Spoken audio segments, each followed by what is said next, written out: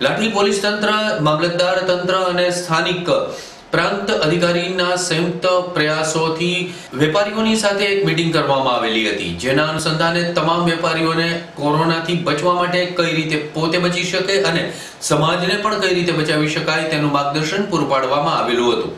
લાઠી પ્રાંત અધિકારી અને લાઠી મામલતદાર, લાઠી દામનગર પોલીસ સહિતના તંત્રનું સંકલન સુંદર છે। સરકારશ્રી દ્વારા ગ્રીન ઝોન જિલ્લામાં અપાયેલી છૂટછાટ અને સમય બંનેનું ચુસ્તપણે પાલન, શોપ એક્ટ અને વ્યવસાય વેરા એ નોંધપાત્ર આવશ્યક ચીજ વસ્તુઓ માટેની દુકાનો 50% ગુમાસ્તા સાથે સોશિયલ ડિસ્ટન્સિંગ અને સેનિટાઇઝના ધારાધોરણોને પાળીને ખોલી શકાય છે। સરકારશ્રીના આદેશ અને પરિપત્રનું અર્થઘટન જાતે ન કરી લેવા સરકારી તંત્રની તાકીદ છે। નાનામાં નાની બાબતે અમલ અનિવાર્ય છે। જીવન જરૂરી આવશ્યક ચીજ વસ્તુઓ માટે આંશિક છૂટછાટ છે અને દામનગર પાલિકા ખાતે અને લાઠી પ્રાંત કચેરી ખાતે તંત્રની બેઠક મળેલી હતી।